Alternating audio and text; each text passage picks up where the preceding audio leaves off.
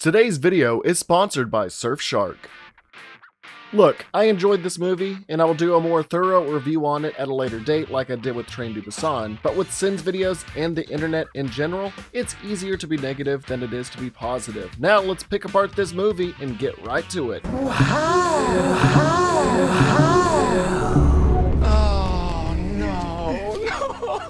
It wouldn't be a sequel to a zombie apocalypse without seeing a city with tons of smoke and zombies pretending to be dead on the ground at the start. This family is out in the middle of the road screaming. I know they're trying to get help from a car driven by a soldier, but once they ditch them, you would think they would attempt to get back in their car or something instead of making tons of noise out in the open. We get some English-speaking people doing a comfortable news broadcast about the outbreak, saying no one really knows what the virus is, but that it indeed started from the biofactory that Sakwu financially backed out of in the first movie. So Busan was completely overrun despite the bittersweet ending of Train to Busan, where the pregnant Yumi and the young girl Suan arrived at an evacuation point with armed military guard. Sad to say, but neither of these characters return in this film, which it's fine to have a whole new set of characters in the same universe for a sequel. I just really want to know what happened to them beyond the explanation of Busan got overwhelmed. Ah yes, the canceled pilot to the series, Train to Busan.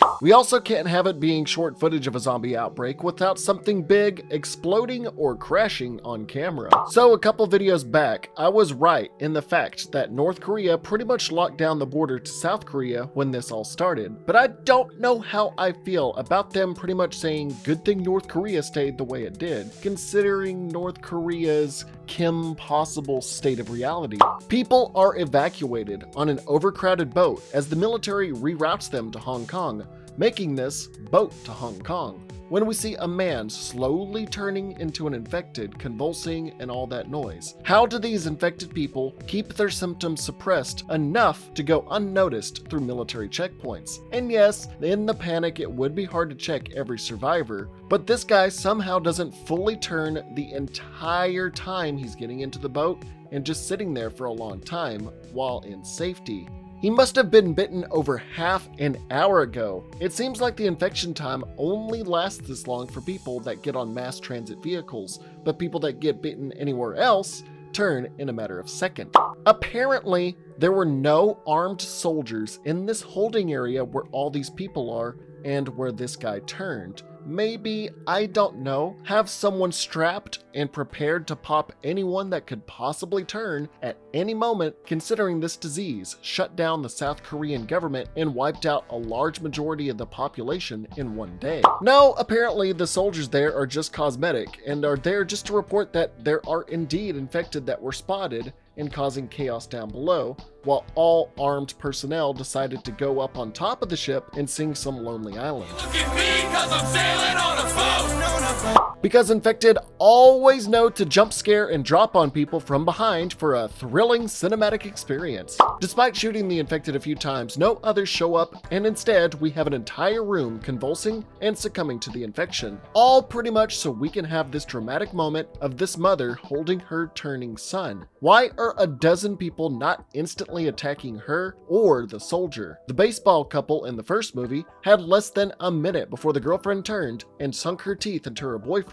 that was holding her, but this child with a probably weaker immune system and a whole galley of people can resist long enough to only turn one by one, so this sad scene of the mom refusing to leave her son can transpire and give the soldier enough time to escape. While it is an emotionally devastating and gripping scene, I'm still gonna have to add 3 sins for the infected not abiding by their own rules. Oh, now they all turn at once so we can have the shutting the door just in time for a horde to slam against it cliche. Oh, now every soldier on the ship decides to show up. The newscast said one of the last lifeboats had infected hosts, and because of this, all neighboring countries refused refugees from there on out. Would have been easier to accept refugees if the military personnel would have just kept an eye on the room where all the refugees were in the first place, instead of letting it get out of hand in a small space. Although it does make sense for a disease like this to be strictly quarantined, the lifeboat survivors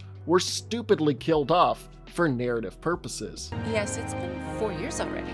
Yes, 4 years. Hey guys, I think it's been 4 years since Train to Busan happened, but I'm not sure though. Maybe repeated a few more times. Yes, 4 years. I will say the title of Peninsula is perfect, since South Korea is basically quarantined and wiped from existence, where characters refer to the new land as just the Peninsula. Should I say your country or the peninsula? Since the only way by land to get there is locked off by North Korean occupation via land. So it is a more valid reason for zombies to be focused in one area without spreading too far. And now we have a group of people arranging a plan to go back into the peninsula in order to get a truck full of money. They are doing a money recovery mission with the sequel to Train to Busan.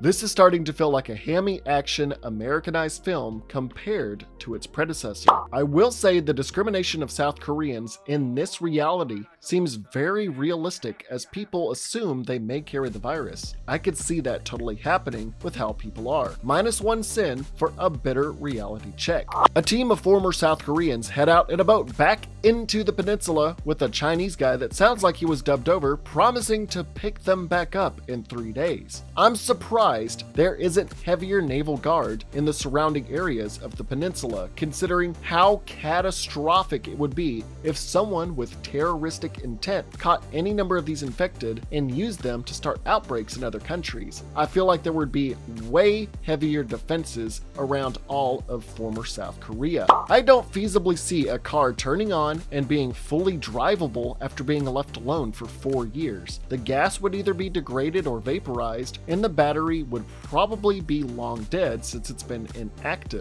Also, the fact that they can so easily drive through the city with cars piled up on the highway and no hordes of infected is a miracle. Speaking of miracles, there are a number of ways to protect yourself online from ravenous zombie-like malware while also allowing yourself to watch more zombie content not available in your country. For a limited time, get 83% off a 2-year plan and 3 extra months on top of that for free at surfshark.deals/staywow. This special offer makes your subscription just $2.21 per month, so you can browse securely on all your devices, including your tablets, smartphones, and computers, with no limit to how many devices you can link your account to, which is pretty handy when trying to watch shows that aren't available in your country. Because just like me and my girlfriend who lives in Hungary, it can be a little bit hard watching the same shows, like when we want to watch Kingdom, The Walking Dead, or Train to Busan on Netflix. But through Surfshark, it's as easy as changing your VPN to a country of your choice. So, unlike people restricted to only watching a wall in the peninsula, you can watch what you want and safely do it online. With Surfshark's camouflage mode that allows you to browse anonymously where even your own internet provider can't even tell you're using a VPN. Go to surfshark.deal/staywow and use code STAYWOW to get 83% off a 2-year plan and 3 extra months for free. Thank you for sponsoring today's video, Surfshark. Now, back to the sins. Jong-suk looks through his night scope at a glass wall, and the music screeches to jump scare us as we see infected piled up against it. Why were they bunched up, foaming at the mouth, and stuck in here in the first place, going against the glass? I thought they couldn't see at night or in dark areas, and became relatively docile when the lights went out. So why are they so ravenously at the window already? To time things even better, the full moon comes out from behind a cloud to reveal the infected more and give them some light to see the main characters. Considering everyone is fully knowledgeable of how light affects their sight, you would think they would schedule this heist during a new moon or at least some kind of crescent phase of the moon to have less light shining naturally over the cityscape, not during the cast of a full moon. The group, while being spied on by a young girl, finds the truck full of tens of millions of dollars that somehow wasn't stolen or burned up in the fiery panic of the outbreak or the 4 years after. The crew see the seemingly dead corpse of the truck's original driver and decide it would be a great idea to reach over it without making sure it was dead, with his neck near the corpse's mouth. What could possibly go wrong? Why is this particular infected pretending to be dead, or I guess maybe sleeping, when no others have been shown to do this up until this point? Did it somehow know someone would show up after 4 years coming to look for the $20 million and thought, hey, if I just lay here, someone will eventually come and reach over me so I could easily bite him? In the panic, he slams the car horn to add tension, and I gotta say, this girl would be great at zombie scenes. How was he not bitten here? I could have swore I heard a biting sound.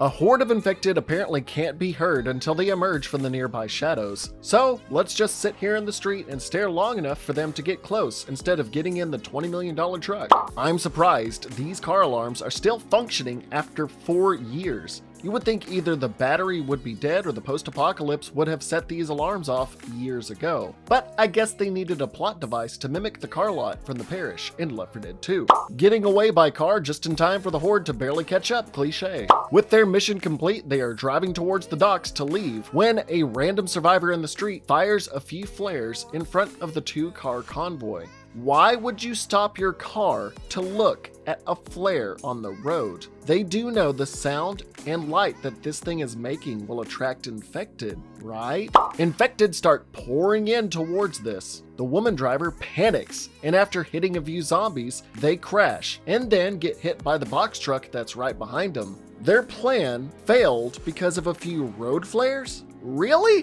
Zombies are never on the streets unless either a light or sound source is made. Are they like the Left 4 Dead infected and only spawn once an alarm goes off? The drivers of the original car get swarmed by infected and killed immediately. But the drivers of the box truck get the zombies that only pin them down and not bite them and just tackle them. You gotta love that plot armor. He punches a few infected and I guess they just die? I mean, he punches them and we don't see him again. I thought these infected were more resilient than that. The one infected in the giant landscape behind Jong-suk gets absolutely creamed by this vehicle that comes out of nowhere. It made no sound and somehow was able to stealth its way through busy and cluttered streets. You gotta love those last second plot convenient save the day moment. Jong-suk was launched out of a moving vehicle onto pavement and is able to gather his bearings, fight off a few infected, and get away. Because apparently these particular infected cannot climb over the car wall and instead tried to go through a small opening in the car pileup all at once, as if they have Three Stooges syndrome. Move it, shout ahead. We call it Three Stooges syndrome. Jun-E drives this armored vehicle as if she was straight out of Fast and Furious. I'm surprised she drives this well considering she has been in a zombie apocalypse for 4 years. How did she get this kind of training? And I have to say, this feels way out of place to have action driving like this. Drifting into hordes, driving at 100 miles per hour through tight alleys? What the hell is this movie? The fact that I thought this little girl that we saw in the second trailer for Peninsula in the passenger seat was Suwon from Train to Busan is actually a completely different character named Eugene left me feeling immensely depressed.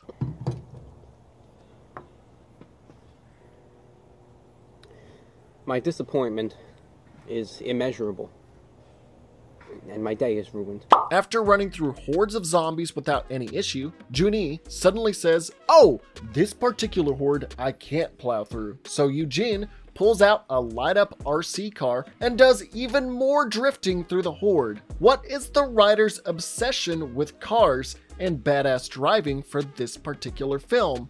Based on the Train to Busan universe. How can she see where the car is going in order to avoid being grabbed, trampled, or hitting any obstacles for so long? There's no camera on the RC car, and she is only using night vision goggles to operate this thing. A gang of former military show up with their leader Sergeant Huang to find a man that is bitten. The bitten man apparently hasn't turned yet, so we can hastily insert the movie's antagonists, killing him with a blow to the head, and to have this whole group portrayed as evil for saying inhumane stuff. Hey man, 4 years into this, an unknown bitten guy showing up wouldn't exactly get any mercy. Jung-seok apparently passed out and is in this family's hideout. I don't understand why they would have risked their asses trying to save him, especially since the former military group we were just introduced to, named Unit 631, is out there looking to kill or enslave others. Because South Korea is a small country and it's a small world after all, the woman that Jung-seok as a soldier ignored and drove away from 4 years ago is actually alive and here to make him question himself and his bravery. The 3rd platoon of Unit 631 procures the box truck and returns to their base. They find out Chul Min, one of the original group there to get the money, is in the back, and they take him away. You would think the leader, Sergeant Huang, who wants to kill Captain So over not getting 1 can of tuna over a mission accomplished, would check the back for what kind of haul they just got, because supplies are limited. But nah, let the guy with the limp check instead. Surely he won't hide whatever's in the back. Ooh, that's a lot of money.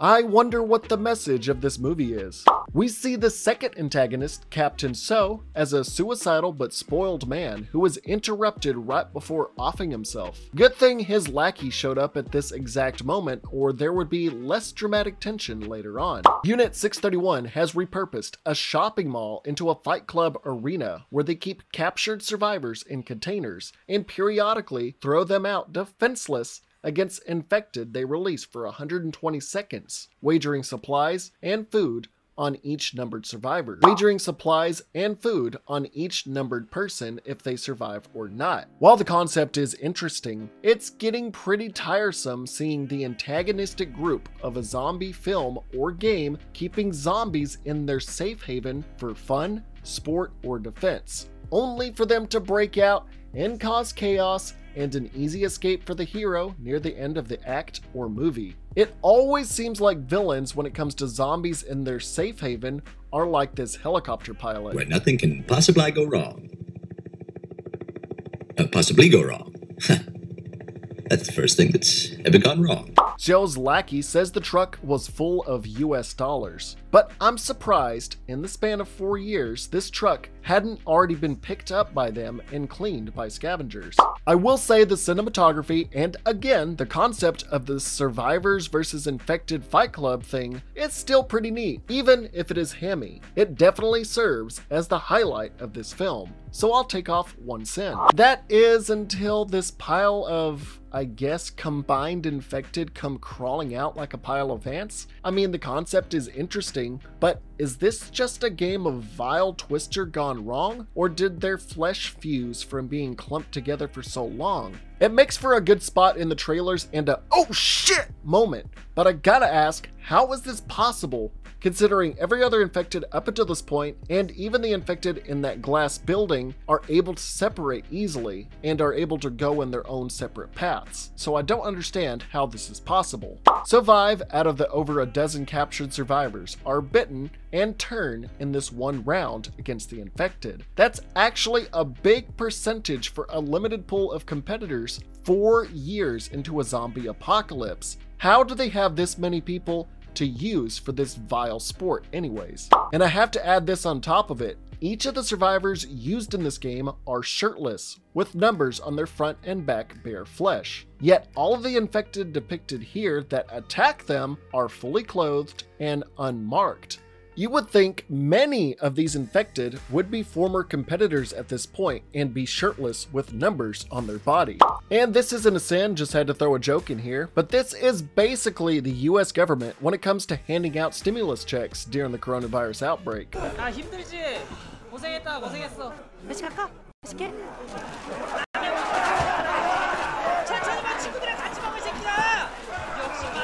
Captain So starts scheming to abandon Unit 631 to head to Incheon Port to take the money and run, and asks if it will be dangerous to go with only 2 people, even asking if zombies bite. I get that he is the lazy do-nothing leader type who is pretty much distant from what's actually going on in the world, but what kind of question is that? Oh look, now the streets are full of zombies and wrecked cars.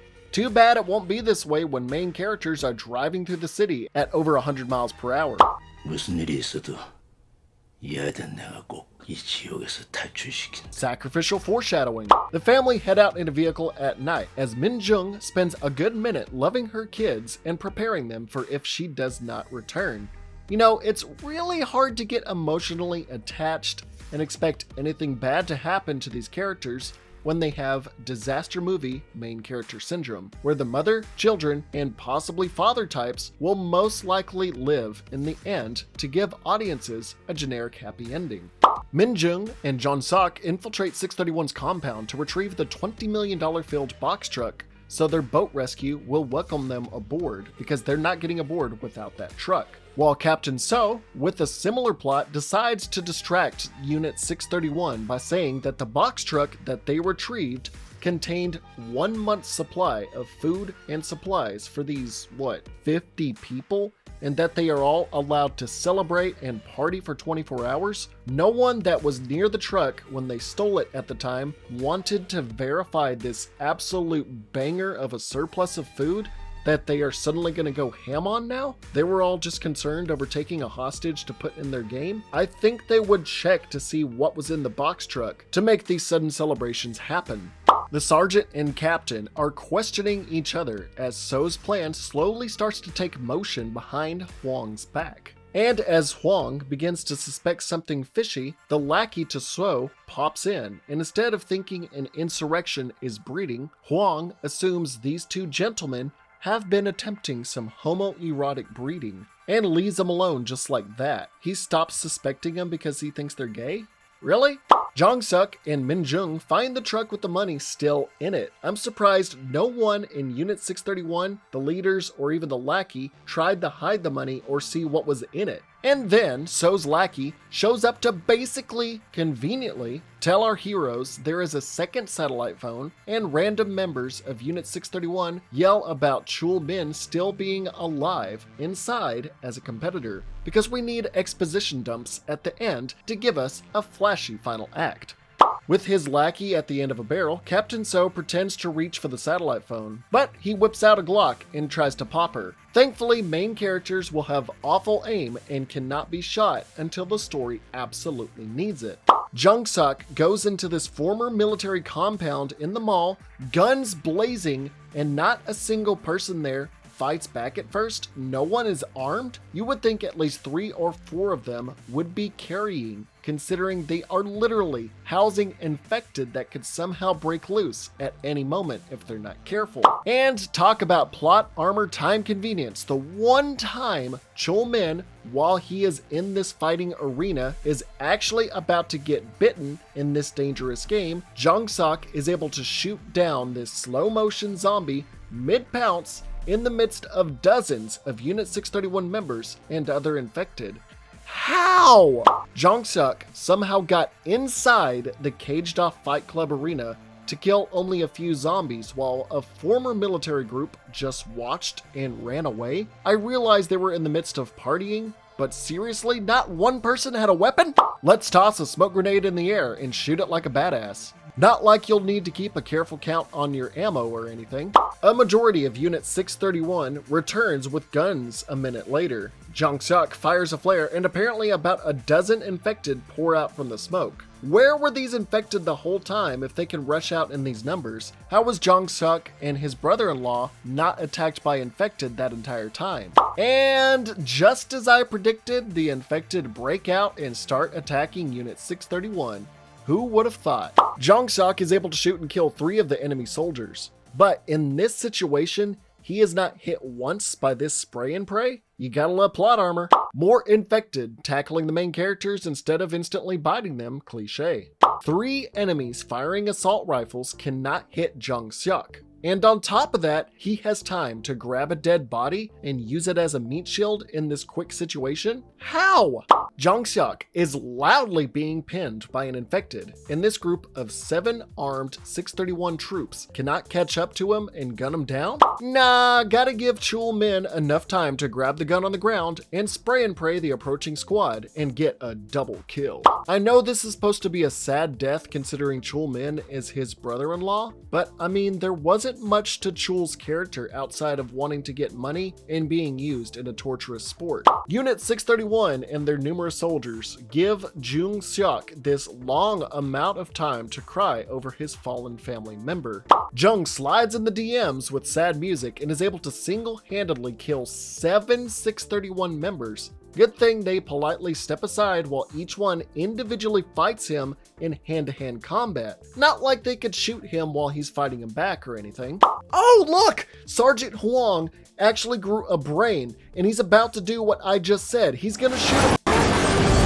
Holy freaking Deus Ex Zombie now. What the hell? Where did that come from? So Min Jung knew exactly where in this mall to drive this valuable box truck through to save Jung Seok at the last second. Good thing Jung was near a glass wall when this all went down, but how did she know exactly where to show up and to drive through? And why is she risking the box truck that needs to be brought to the port to these people on the boat in order to escape by ramming it through a building? You might have made this truck inoperable, but hey, whatever, I'm thinking about it too much. It's an action movie. We're supposed to say, dude, that was cool, man.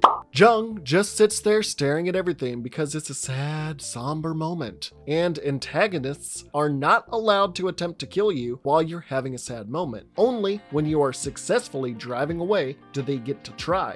The box truck gets stuck on a horde of zombies, and they are about to swarm inside the truck when the family armored car shows up in the nick of time once again to distract them. Now the CGI truck is able to run over zombies without any issue because the zombies are running away from it, because that is how physics work. They are able to Tokyo drift this corner of the street in order to fire flares down the other corner to get the infected to run in the opposite direction. While this is badass, how is any of this possible? Unit 631 somehow caught up with them and shows up right behind them in a Mad Max style car chase. But why do these violent psychopaths only fire flares at their targets at first and not just shoot them or the car's tires with their actual loaded assault rifles? Nah, instead of shooting these people that killed half of your soldiers and are making off with a month's supply of food, they start banging their cars against them at high speeds instead. What could possibly go wrong?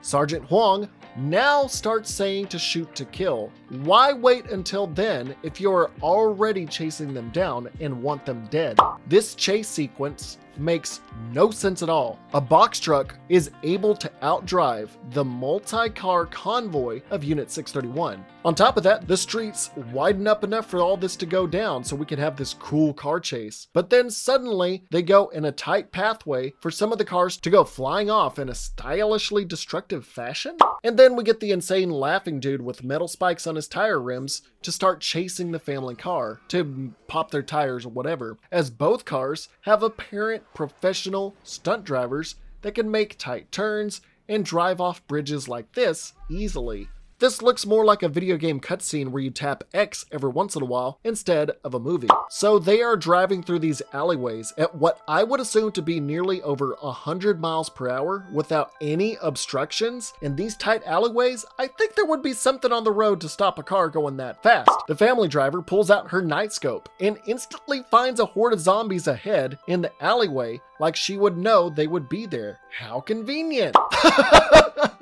She literally spins around, turns on her headlights in this alleyway, and it alerts the horde of zombies, and then the car keeps driving in reverse. This is way too over the top and hammy for what is supposed to be the sequel to Train to Busan, man.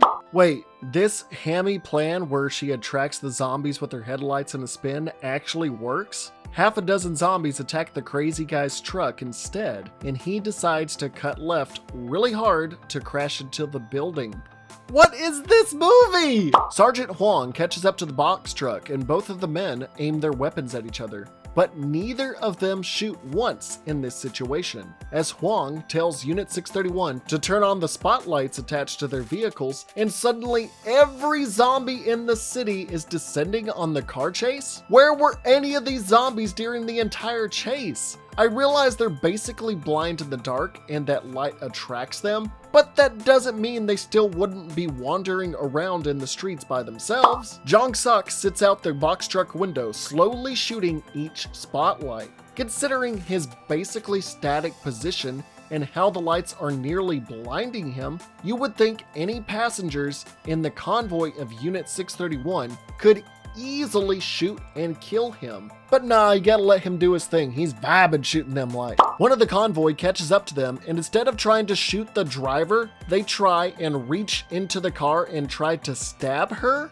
What? How the hell have these guys survived for 4 years with these brain-dead actions? The family car drifts into a zombie horde. The horde piles up after being knocked over, and one of the convoy of Unit 631 hits the pile and flips over. Why did this movie turn into Fast and Furious with zombies? Okay, last time I'll bring this up, but how is this road so wide open without obstruction or zombies to get in the way? Another convoy vehicle literally flips because of zombies jumping off a bridge, but the family car just speeds up and avoids it completely. Do you remember that scene of Jong-suk in the beginning of the movie looking at the glass with all of those zombies stuck inside, unable to break the glass? Conveniently, when there is only Hwang's car left chasing them, the box truck is passing by this exact building, and Jung shoots the glass, causing it to break just in time for Hwang's car to pile drive into this mass of zombies. And this causes Hwang's car to fully stop as the zombies break through the windshield and kill them. This movie is rife with plot conveniences out of nowhere, and it's cool and stuff, but it's way too cheesy for my tastes. I'm gonna add 3 more sins to end off this Mad Max and Fast and Furious hybrid inspired fever dream. Right as they are about to arrive at Incheon Port, a car comes out of nowhere and slams into the family vehicle. It turns out that Captain Soga from earlier perfectly timed this wreck in order to get the box truck back by wrecking into a random car driving away. How did So get to the port fast enough to get ahead of these people to pull this off? Considering the last time we saw him, he was sitting in a car singing to himself while everyone else had already hauled ass out of the compound. We now have a sudden hostage situation with So holding Jun-E at gunpoint. The little sister uses her toy car to distract him, but the elder and Min-jung get shot while So drives away in the box truck towards the port to get away. Good thing he used his fast travel and auto-aim to get there to have this final scene, because that's what the movie demanded. Even better, because when So gets on the boat, he is gunned down by the Chinese guy who wanted the money, showing that these people planned to betray and murder whoever brought the box truck full of money back. This is pretty convenient for our heroes that So literally took a bullet for them. So is shot multiple times and is able to live long enough to put the truck in reverse in order to bash the boat's hatch open and let the zombies in so that all the greedy bad guys die in the end. You would think the boat would have already taken off, but we gotta, have some karma for the bad guys. Elder Kim slowly bleeds out from his gunshot wound. Amidst all the out loud crying by the family and standing out in the open in broad daylight, I'm surprised not a single zombie sees and goes after them. Luckily, the United Nations Major Jane that Elder Kim spoke to over the ham radio earlier in the film shows up in a helicopter at this exact moment that he dies. After 4 years of him talking to her over the ham radio and wanting assistance to get out of South Korea and them refusing to help them, the United Nations decides, hey, some movie level shit just happened with these people. Some movie level shit just happened with these people.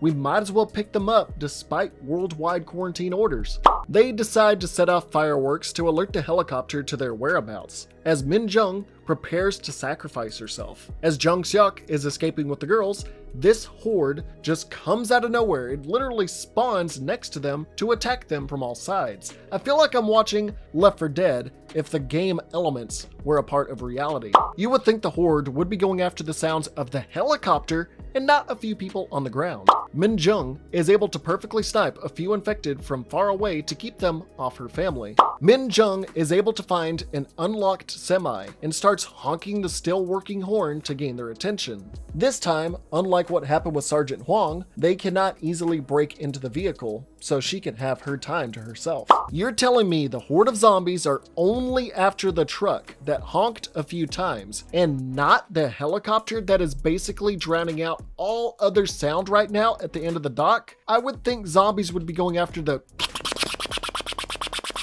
instead of a honk, but what do I know about zombies? I'm just a shitty YouTube channel. Min-jung is about to kill herself in full view of her kids when Major Jane says Min-jung is making a sensible decision.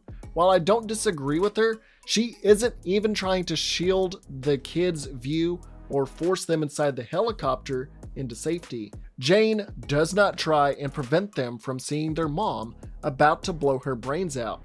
And instead, Jane is basically saying, no, you kids need to see this. It's gonna be wild. It'll change your life forever. Jong-seok, wanting to redeem himself, dashes to her rescue. None of the military there tries to prevent him from doing this, and Jong-seok comes in guns blazing. Min-jung hears his gunshot and her daughter screaming for her to run, and she stops herself from killing herself. How the hell did she hear all of that with all the infected screaming and pounding against the vehicle, as well as the whirring of the helicopter? Now that she's invigorated with her kids saying that they want her to live, I guess, she easily guns down half the horde and beats away the other half while limping as Jong-seok gives her covering fire. After a perfectly placed smokescreen and 2 car doors that stop an entire horde of infected, they easily get away as the United Nations finally decide to help instead of just sitting there.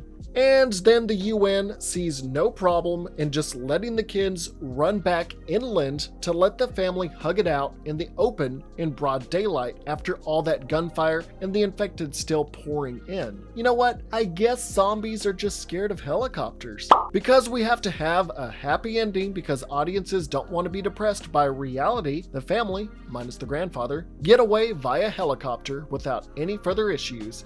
Aw, a heartwarming ending where everything works out. That's exactly how I want all my zombie movies to end. The final line of the film is, in a few hours, a new world will be waiting. The word I knew wasn't bad either. bitch, are you kidding me? You just came out of a world of 4 years of a zombie apocalypse. I think things are gonna get a little better than barely scraping by each and every day and worrying if zombies will break down your door. But to each their own, I guess. To sum things up, this was not a good sequel to Train to Busan. And even on its own, it just felt like another generic action/disaster film that hit every generic note in a formulaic way, and it didn't really stand out with its characters, story writing, or action sequences. Why did they go Fast and Furious with half of the movie? I don't understand that. Some people will say, why are you comparing it to Train to Busan so much? Look on the movie poster. It's literally called Train to Busan Presents Peninsula. So all I gotta say is I was vastly disappointed. Wow. Wow. Wow. Oh my God! Don't worry about those zombies. Don't say that. What? That. What? That. The Z word. Don't say it. Why not? Because it's ridiculous. All right.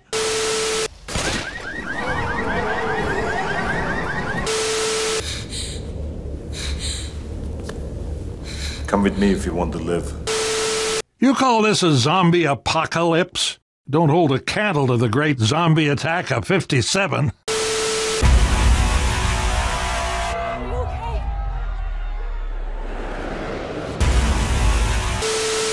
I used to say I lived my life a quarter mile at a time. And I think that's why we were brothers. Because you did too.